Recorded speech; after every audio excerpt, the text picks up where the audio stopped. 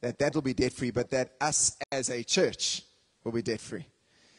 Imagine a church that is debt-free. Imagine a church, by that I mean people. Imagine us as a group of people able to do anything God asks us to do because we're not hindered and held back by debt. At the end of the day, debt is slavery, is it not?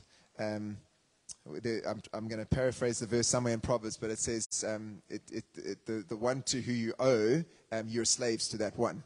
And so at any point that we are in debt, we are in slavery to whatever degree we are in debt, right?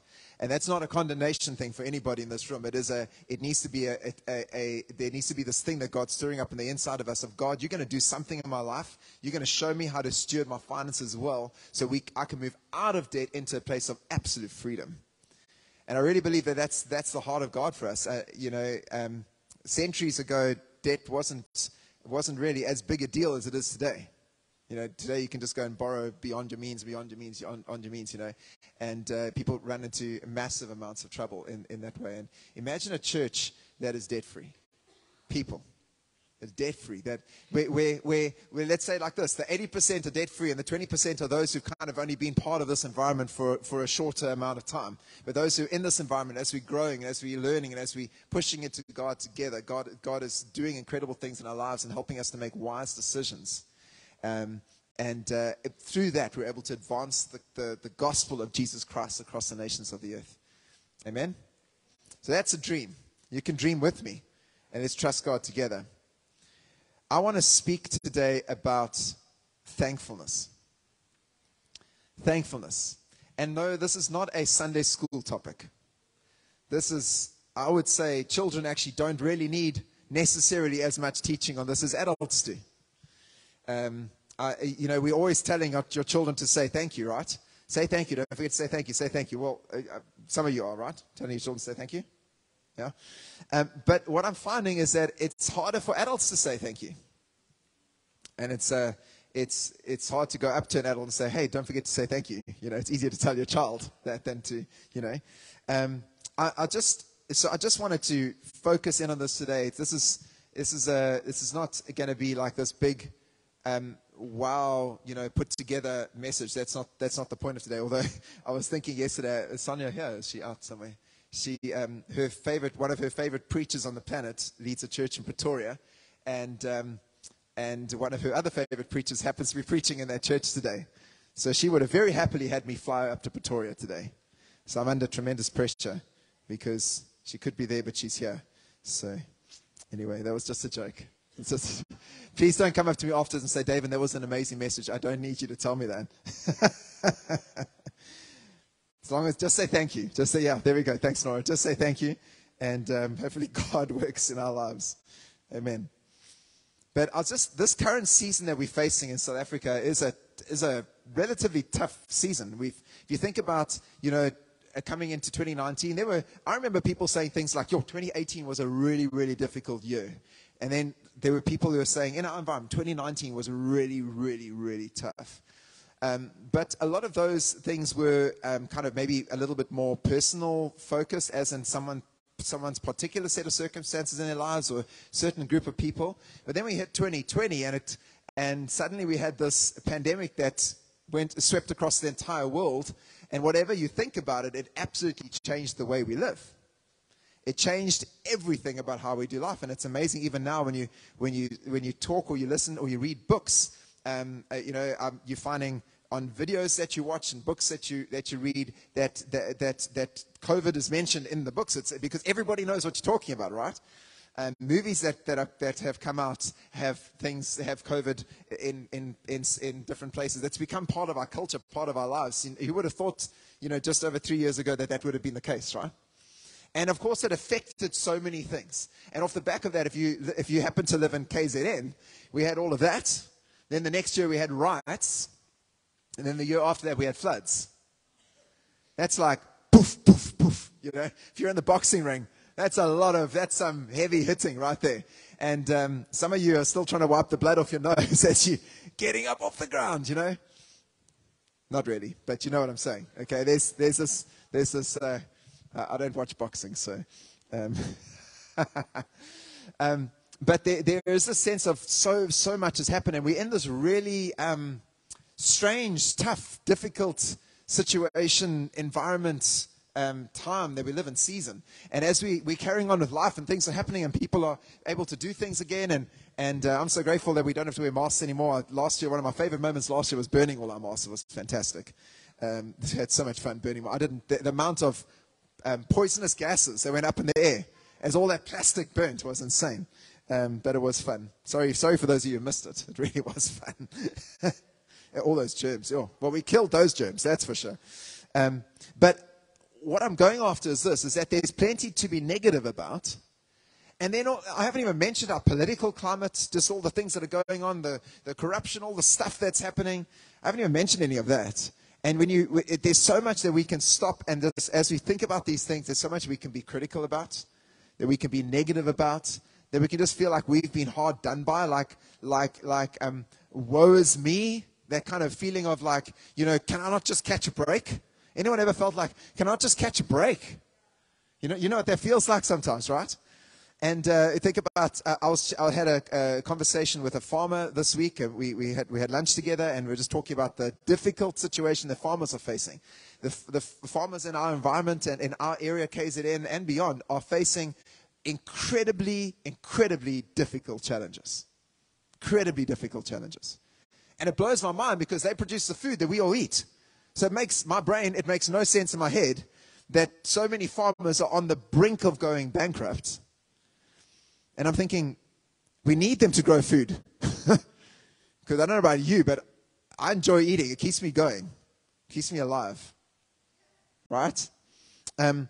But farmers are suffering, and obviously as a result of all that, food prices are just shooting through the roof. Petrol, diesel prices, the cost of living is gone up. And it's not just happening in South Africa. It's happening in so many different places. And in the middle of all that, I'm thinking, so what is it that God is wanting to do in your life and in my life in this season while all this stuff is happening? And something I felt incredibly challenged by this week was this whole issue of being thankful. And I've just been thinking a little bit about my own mindset and my own attitude towards things. And I have a very positive attitude towards life and towards things that are happening. And I really do carry a lot of hope on the inside of me, where I do believe things are going to get better. There's going to be incredible things coming into the future, that there is this confident expectation that there is good coming from God. But there are moments in the journey where you just stop and go, how long? How long is this going to take before there's going to be some kind of breakthrough, something's going to be different? I mean, how much more can we take as a province, KZN? How much more can we manage? And you keep thinking like, well, we can't go any lower. From here, it can only be right. And then something else happens. You're like, well, okay, we didn't realize there was a new low, and then hopefully it's going to go up now. I'm not trying to make us all depressed. What I am trying to do is really challenge us this morning. I really believe the Holy Spirit wants to challenge us, because there is a mindset that you and I have to carry in the midst of all of this. I haven't got the scripture here today, but Paul would, it's in Corinthians, I think, where he would talk about his light and momentary afflictions. And his light and momentary afflictions in his life looked like being stoned, being whipped 39 times, one short of 40, because apparently if you got whipped 40 times, you probably would die. So they'd take him to the brink of death, and that happened to him, I don't know, you can read it in Corinthians 2 or 3 times. We know that he was stoned at one point, and then everyone left him there for dead, and then he got up and walked I would love to see what that looked like. They left him dead on the ground, and then he stood up and walked with the brethren and went and had a meal or something. I don't know what. That's just crazy. Then we do know, obviously, that he was shipwrecked. It was an intense shipwrecking situation where the people on the boat, they hadn't eaten for days and days and days. And eventually God speaks to Paul through an angel. And Paul says, come, you need to eat some food, because you're going to need some strength, because the ship's going down. But none of you are going to die. And you think like, well, God, you're a God of the miraculous. Like, you could keep that ship together, surely. But that ship breaks up, and they all get saved, and they're on the island. And then, you think, well, God could have saved the ship. He didn't save the ship. But then Paul is helping gather some wood, and a snake bites his hand, and and it's a poison snake that should kill him, and he flicks it off and he carries on. You're like, well, God did that miracle, but didn't keep the ship going. There's so many things you and I don't understand. And we can have all our theories as well, right? We can have our theories. Oh, God did it like that because of. But, at the end of the day, a lot of us, our thinking about some of these things is actually just a theory. So we don't know why some things happen the way they happen. We know why some things happen. We don't know why other things happen. But Paul went through some really, really tough stuff. But he had learned the secret of contentment in the midst of that all. There was such a contentment about how he did life. And I just wonder, when I listen to sometimes the thoughts that go through my own head and sometimes the things that come out my mouth, and then when I listen to others talk, I just wonder if that's how Paul would have spoken if he was alive in our day. I'm just wanting us to think about this a little bit, because we've just been singing about the reign of God, that if he is Lord in my life, it's got to look like something. I have to sound different to the world, not just, I don't use the swear words, because they will say something negative, right? But they'll throw in a bunch of other words that you and I would probably not use, right? But then we say the same thing minus the words. That just sounds like an Mnet movie where it goes beep, beep, silent or whatever. How does the Mnet movie go? It goes silent in that moment, eh? So it's exactly the same thing. It's just there's these gaps of silence. So it doesn't help if you and I look just like the world in our negativity and complaining. Am I making sense? That we have to sound different if we are followers of Jesus Christ. Paul sounded different. Those early disciples sounded different. They got kicked out of Jerusalem because Paul was persecuting them with his buddies. This is before he gave his life to the Lord. And so they all left Jerusalem, and there's this massive persecution. So everywhere they go, they just tell people about Jesus, and revival spreads. Then Paul comes to know the Lord, and then more revival spreads. And eventually, at the end of all of this, Paul finds himself about to die, and he gets killed basically as, he's a traitor, he's all sorts of things, and he gets his head chopped off. But he says, I've run the race, I've finished the race, I've run the race, there is this prize waiting for me. What a focus, what a mindset. Imagine for you and for me, if our focus every single day is, there's a race that I am running, rather than a concern about all these things that create so much negativity in our lives. Jesus said in Matthew chapter 6, and we've spoken on this a little bit this year, seek first the kingdom and all these things will be added unto you. And we still sometimes find ourselves being worried about all these things and not focused on, I'm seeking first his kingdom. I'm following my Lord. I'm doing what he told me to do. And in the process, I'm going to have a mindset, a way of thinking that's going to be different to the world. It has to be different. It has to sound different. We have to sound different in how we speak. We can't just, so let me carry on. I'm very happy, by the way. Thinking about what we are facing, then my mind jumps to things like the civil war that's been taking place in Syria for the last 12 years. 12 years of civil war. Homes bombed. People losing their livelihood, losing their arms, losing their children, losing their parents, losing family members. Displaced. Millions and millions and millions of refugees displaced in massive refugee camps as a result of 12 years of civil war. I think about northern Mozambique.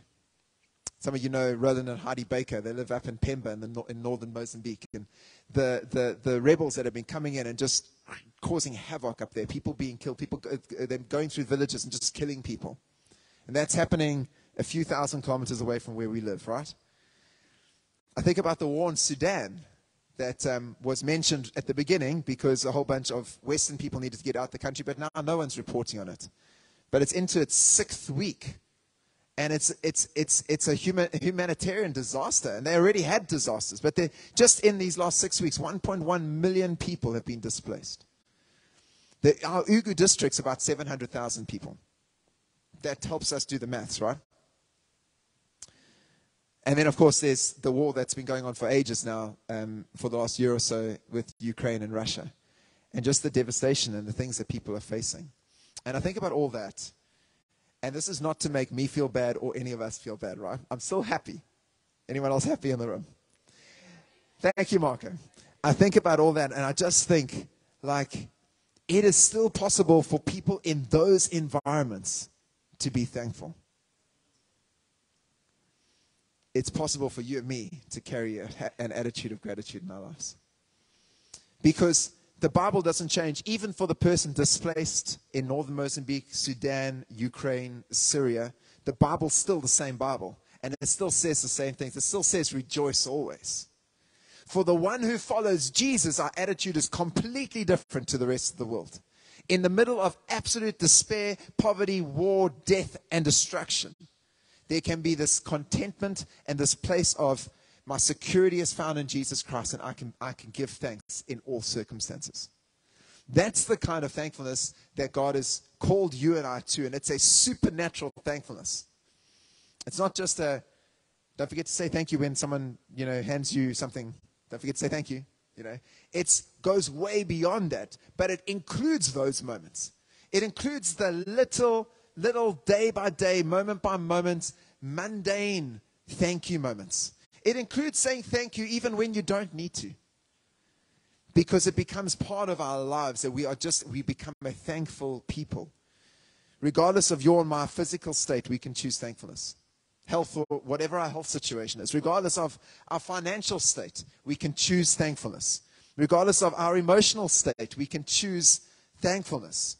Regardless of our mental state, we can choose thankfulness. I think you're getting the picture, right? Regardless of the economy, we can choose thankfulness. Regardless of the politics, we can choose thankfulness. Regardless of our safety and security issues, we can choose thankfulness. So, should I get a little bit deeper? You guys ready? Okay. We always have an opportunity to say thank you. And just to start off, to say this, saying thank you acknowledges God in your life and in my life. Saying thank you acknowledges God in our lives. A lack of thankfulness is a lack of the acknowledgement of God in our lives. That's a big deal. So to just think a little bit more around thankfulness, let's look at what the opposite of thankfulness. So I threw thankfulness into Google and said, give me the opposite of thankfulness. And there was a whole bunch of words that popped up. You want the list? It just helps you just kind of think about these things, I would say, kind of come out of thankfulness. And I'm going to go from this into a list of the fruit of, it comes out of unthankfulness. And I'm going to go into a list of the fruit of unthankfulness, just to help us think this thing through in our own lives. There is no condemnation for those who are in Christ Jesus. We are not under any condemnation. What we are under is the desire to become more like Jesus, to grow into maturity, to carry his heart and his attitude towards life. Because when we do that, we attract the reign of heaven. Amen. So here's some thoughts on the opposite of thankfulness. Obviously, ingratitude. So opposite of thankfulness would be unthankfulness. But there's more than that. Unappreciation, ungratefulness, apathy, criticism, disapproval, disbelief, disdain, dishonor, dislike, disregard, disrespect, hate, ignorance, indifference, insensitivity, misinterpretation, misunderstanding, unappreciativeness, non-recognition, lack of recognition, lack of gratitude, lack of appreciation, inconsiderateness, thoughtlessness, rudeness, unmannerliness. Did I get it right? Ungraciousness. Now you might say, well, that's not all the opposite of thankfulness. Some of those things are the opposite of other things. You know what? But as I was looking at that list and I was thinking about it, I was thinking the less thankful I am, the more those things happen in my life. The more these other things, indifference, all these other things, because if I'm an ungrateful person, I become an indifferent person. I become selfish. These other things start to happen in my life. And so if I come back to that place of being thankful, these things start to work their way out of my life because I use every opportunity to give thanks. If I'm giving thanks, it's very hard to hate someone or something. If I'm giving thanks, it's very hard to be indifferent. If I'm giving thanks, it's very hard to be unmannerliness. Unmannerly. Thank you, Nora, and Janine, thank you. When we don't choose thankfulness, what this list tells me is that the end state is not good. The end state is not good. So here's some fruit of unthankfulness, just to take that and just boil it down a little bit. The first one would be complaining. I've been asking this question through the week. I'd say to someone, I'd say, tell me, what's the opposite of thankfulness? And they say, unthankfulness. I'm like, that's not helpful. That's unhelpful. I'm trying to think of, like, where does not saying thank you, where does it lead to? And one of the biggest places I think it leads to is a place of complaining. You see, if I don't say thank you, like when, if you've got children, you've made food for your children. And you've all experienced your children being very grumpy about your food, right? Okay, I'm pretty sure it's happened to every parent at some point in your lives. You're like, my child's like, oh, why do you cook this? Oh, do you have to eat this again? That's complaining. And what you're trying to teach your child is say thank you. Just be grateful. And then you start telling them some story about some civil war somewhere where people don't have food. You all do it. Right? But here's the thing. I was just thinking about complaining, and I was reminded of the Israelites. And as they went into the wilderness, they complained over and over and over and over again. And God eventually got really upset with them. And eventually, they weren't not saved. Here's the thing about the Israelites. If you look at that story of the Israelites coming out of Egypt, and you think of it as a story of our salvation, coming out of Egypt was them getting saved. The blood of the Lamb on the doorposts, it saved them from death. They came out of Egypt. Going through the Red Sea is like getting baptized. Like I got baptized, I come out of the Red Sea, and I'm now moving towards the promised land, the inheritance that God has got for me, the reward that He's got for me. But what's going to prevent you from the reward is unbelief. It's faith that pleases God. The opposite of faith is unbelief. Unbelief will prevent you from stepping into the reward. It will prevent you from stepping into the inheritance that He's got for you and for me. And those Israelites found themselves in a situation where, because of unbelief, they could never step into the promised land, and they ended up all dying in the wilderness. Now, were they saved? Yes, they were saved. If you think about it in a new covenant context, they were absolutely saved, but they absolutely missed out on the inheritance. And one of the fruit of what happened as they went along the journey was they would be in a place, they would not have something to eat, and they'd complain. Then they wouldn't have something to drink, and they would complain. And then they wouldn't have this, and they would complain. They kept saying it was better in Egypt, it was better in Egypt. And in some way, it sounds to me a little bit like sometimes what we do as Christians in our modern day world, where we complain about things. We complain about the price of petrol, we complain about this and complain about that.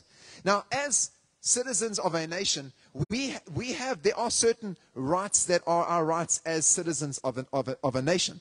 But more important than that, we are citizens of another kingdom. We operate from a completely different mindset and way of thinking. We operate from heaven towards earth, not from earth towards wherever. But as citizens of this nation, there are times, there are elections that take place. There are things that we can do. We can get involved. We can do things. We can be responsible citizens of our nation. But our hope is never in that. Our hope is always in Jesus Christ. Amen? We can be responsible citizens, but that doesn't mean we can step into a place of complaining, into a place of unthankfulness, a place of ingratitude, a place of I deserve better than this. We can be responsible in those situations to trust the Lord for heavenly solutions to earthly problems. But it's a completely different mindset to the one who's always complaining, always criticizing, always moaning, just like, I think I must just leave this country and go and live in Siberia. It's very cold there. So here we have these Israelites. And the thing about complaining, it leads to unbelief. And the thing about unbelief is it prevents you from stepping into the fullness of what God called you to. It prevents you and I from stepping into the fullness of the inheritance that God gave us.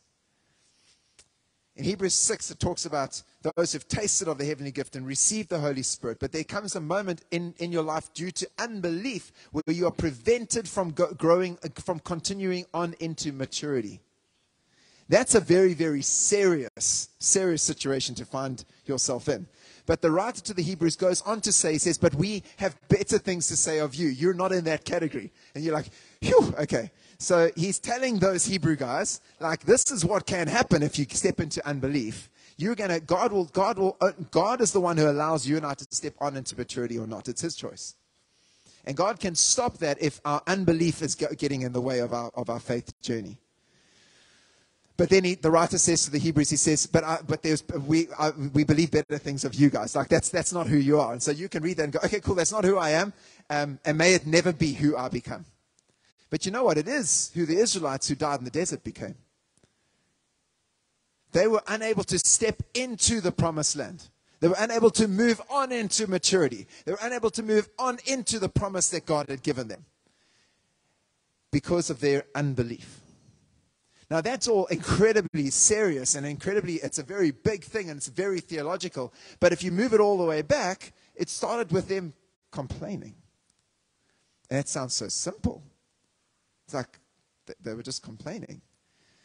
But complaining can lead to big problems, which is why we have to deal with it as soon as we see it operating in our lives.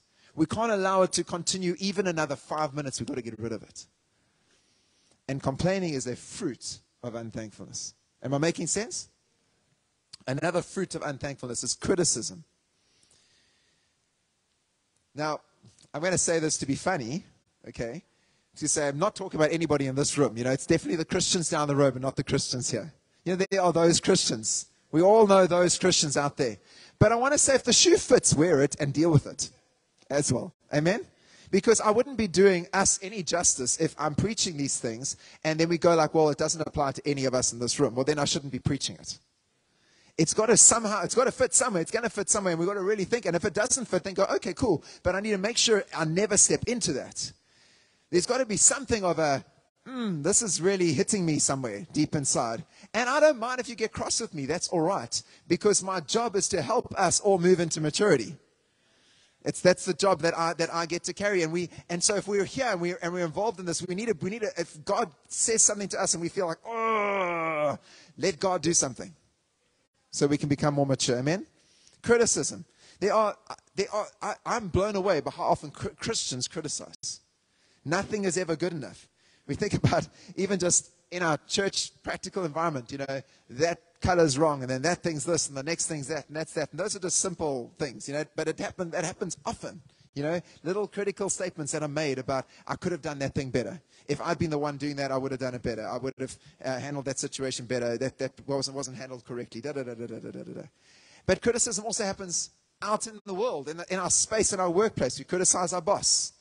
We find people to tell about how terrible our boss is.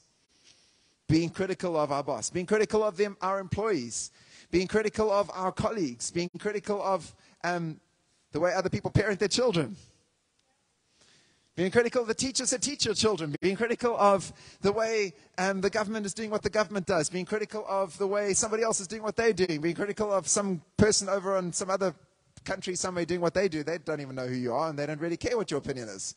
But we still get critical, and we still have a lot to say. We even get critical about how they play rugby.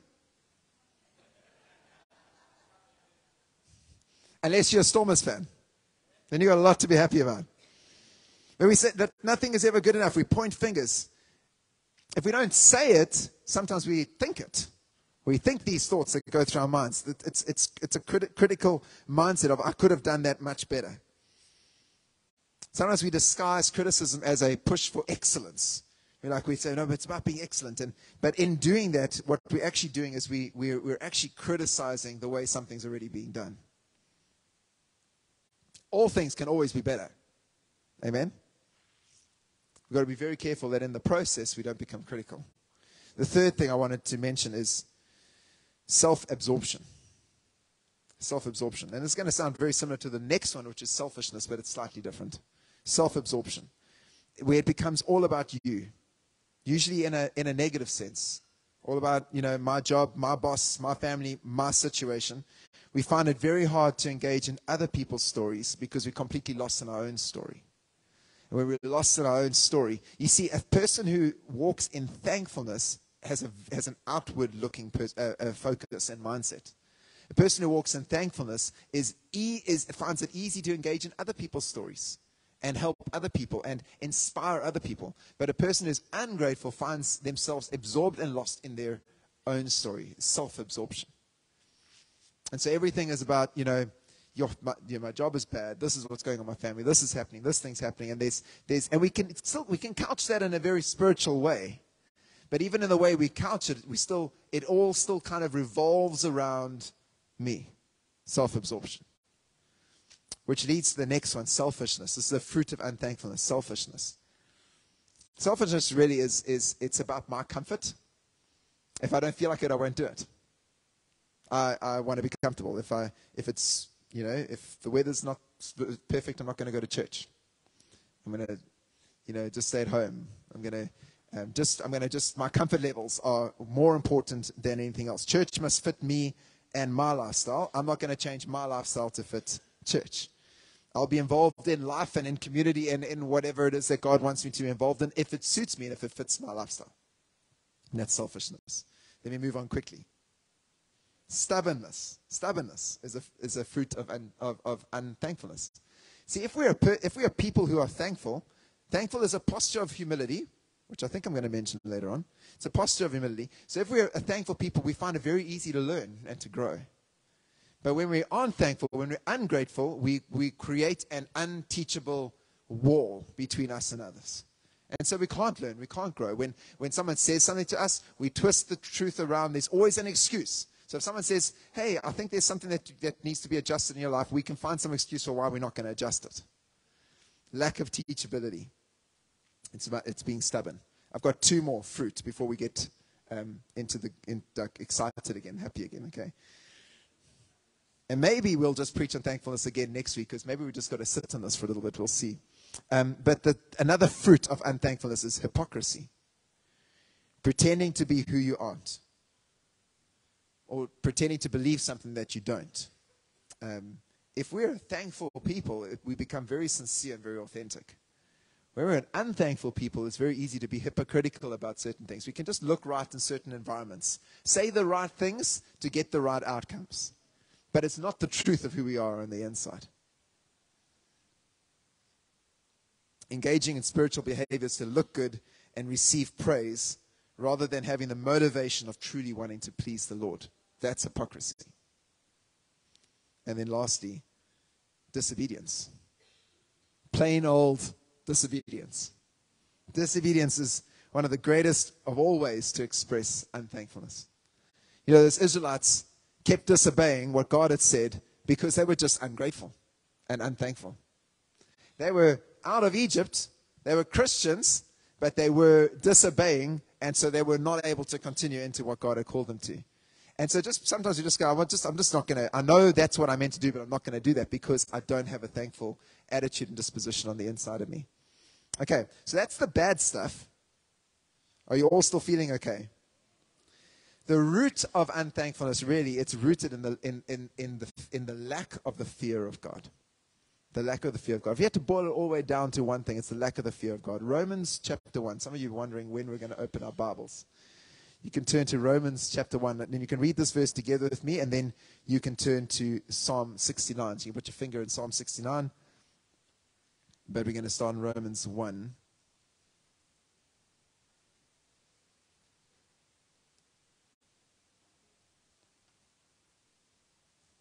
Romans 1, verse 21. Psalm 69.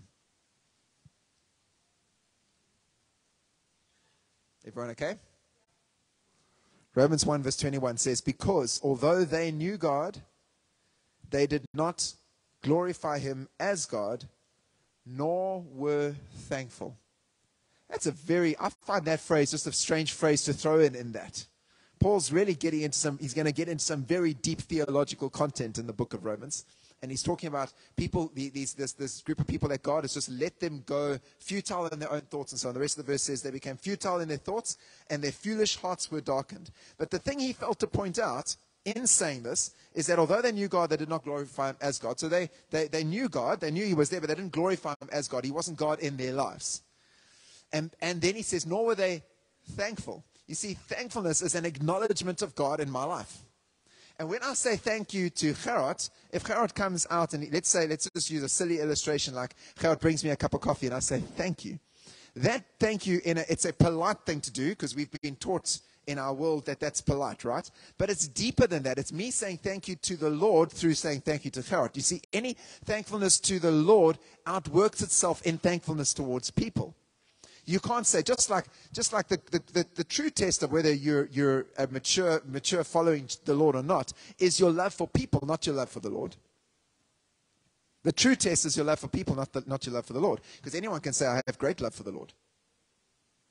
Well, how do you prove it? Yeah, but I love the Lord. Me and him, we like tight. You prove your love for the Lord through your love for people.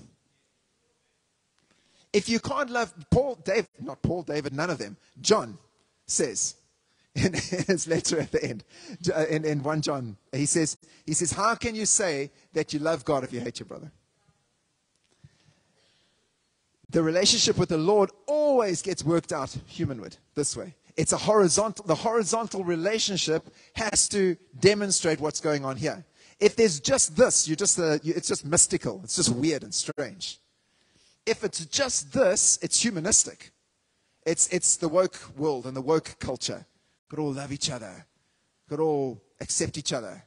Completely, they don't understand what love is. They have no cooking clue what love is. God defines what love is. But what it should look like is relationship with Him that gets outworked in relationship with each other. So because I love Him, I love you.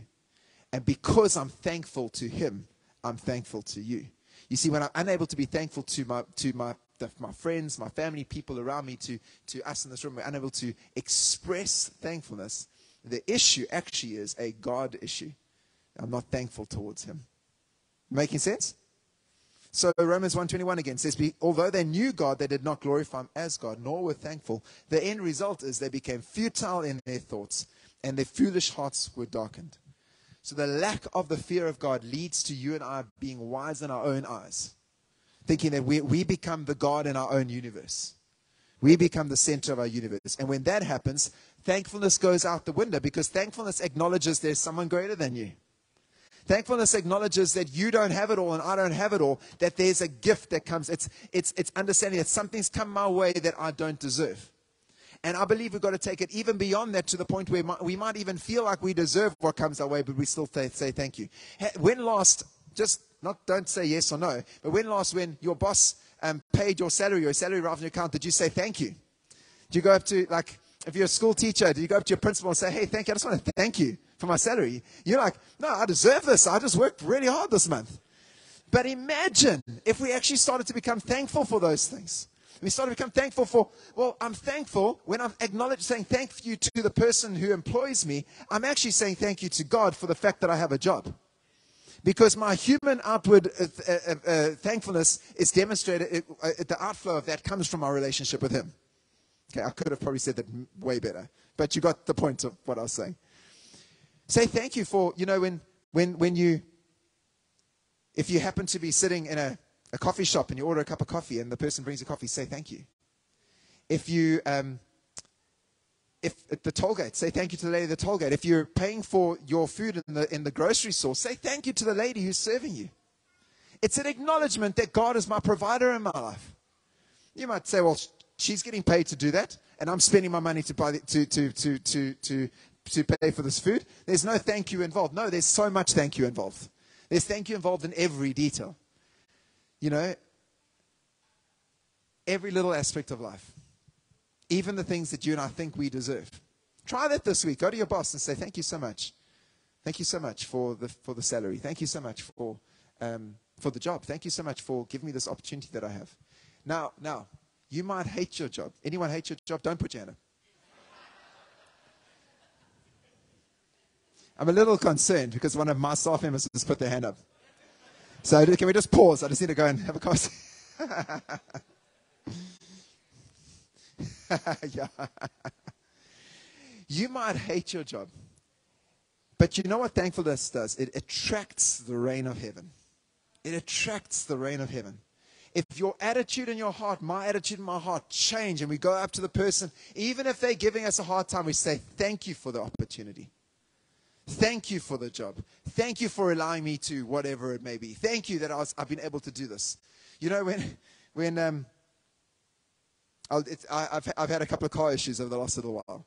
Every now and then I have to just pause and say, thank you, Jesus, that I have a car. Because if I didn't have a car, I wouldn't have car issues. And some of you in this room, you want to have a car.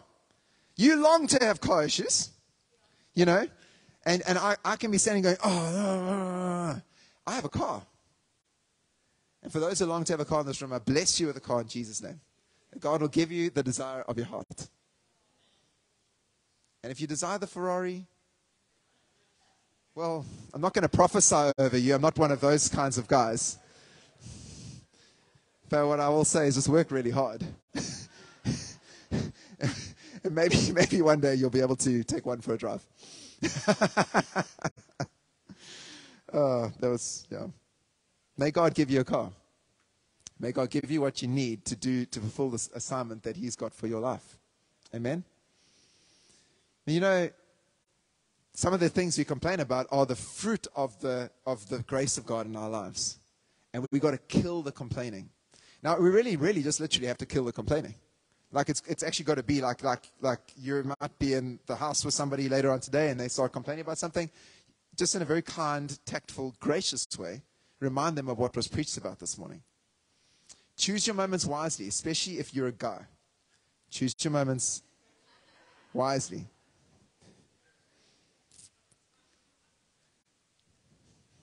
The ladies, you still love me, right? Just checking. Okay. I want to just mention this quickly and then we'll end. At the core and the heart of unthankfulness also is a sense of entitlement. And if you and I can kill the entitlement in our lives, I really believe that God is going to do an incredible work in and through our lives if we can kill entitlement. We're living in the world that we live in, entitlement is such a big deal. It's my right, I deserve, I'm entitled to, this is, and because it doesn't then go, and you may be entitled. Anyone stood in a very long queue all day and you're entitled to the service that you're meant to be receiving at the end of that queue and you complain about the queue all the way to the end. Anyone be in that situation? You're absolutely and absolutely in a well-organized environment, there shouldn't be that long a queue. 100%. So the reality of the situation is there, but our heart attitude is what's really important in that moment. And sometimes I wonder if God's like, well, I'm just going to let them keep getting stuck in queues until they get this. Maybe. Well, thank you for mentioning that because I forgot to mention that actually, and that's actually what triggered my message this week was the load shedding situation. It just occurred to me we are 5 months in, and we've maybe had 2 days of no load shedding in 5 months, and so I started to think about that, and then you start to get a little bit irritated. I know none of you get irritated about load shedding ever, especially as you're about to boil the kettle.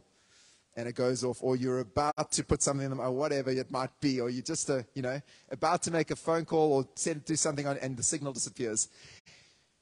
I really believe that this is an environment and a season where God wants to teach us supernatural thankfulness. Entitlement is a form of pride. I think about Colossians 3, verse 22. Paul speaking to slaves. I'll just read it to you. He says, bondservants or slaves, obey in all things your masters according to the flesh, not with eye service as men pleasers, but in sincerity of heart, fearing God. Now, what blows me away is I don't think Paul was condoning slavery, but he was telling slaves that if the gospel is alive inside of your heart, here's your attitude. Imagine that. These guys were property. They had absolutely no rights in their lives at all. They were property. And the gospel of Jesus Christ had come and it saved them. And Paul says, now that you're a child of God, here's your attitude. Obey in all things your masters according to the flesh. Because you have a greater master than that master. And so this is that whole thing of I say thank you to you, but it's actually I'm saying thank you to him. Thank you for the job I don't like, because I'm saying thank you to him that I have the opportunity to work. Amen? Obey in all things your masters according to the flesh, not with eye service, not as men pleasers, but I'm sincere about it. Sincerity of heart. I'm going to work even harder as a slave to please my master because I have Jesus in my life. That's what Paul was saying. That sounds very much like the opposite of entitlement to me. It's gone very quiet in this conservative, charismatic church. And then in the last little 2 words there in that scripture is fearing God. In sincerity of heart, fearing God. Obey in all things your masters according to the flesh, not with eye service as men pleasers, not with eye service, not as men pleasers, but in sincerity of heart, fearing God. You see, the fear of God is where thankfulness begins. The lack of the fear of God is where thankfulness goes out the window. We need to acknowledge him. Thankfulness is an acknowledgement of God in my life. Okay, that's where we're going to leave it today. I'm not going to read Psalm 69 because let's just let that sink in. Is that okay? We're going to do communion, and I want to remind us that thankfulness begins at the cross. Thankfulness begins at the place of. The reason why the slave could serve his or her earthly master was because there was an understanding that all of us were slaves to sin. But Jesus died on the cross, and he set us, he redeemed us from the curse of slavery. He redeemed us from the law. He redeemed us from sin. Amen? Thankfulness begins at that moment. You see, what the cross does is it levels the playing field for all of us. Regardless of where you and I are in our lives, regardless of our social place, whatever our bank account looks like, whatever the experiences of our lives are, regardless of all of that, across the planet, the cross levels it for everybody.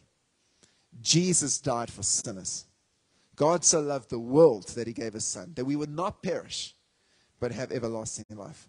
And I'd like us today, if Quas is here, you and CJ, you guys can come jump and just begin to play. And I'd like us today, as we take communion this morning, to really just ask God to deal with us on the inside when it comes to this thing of thankfulness. And begin to thank him. Just begin to think of things. Maybe you haven't thanked him for your job in a very long time. Thank him for your job.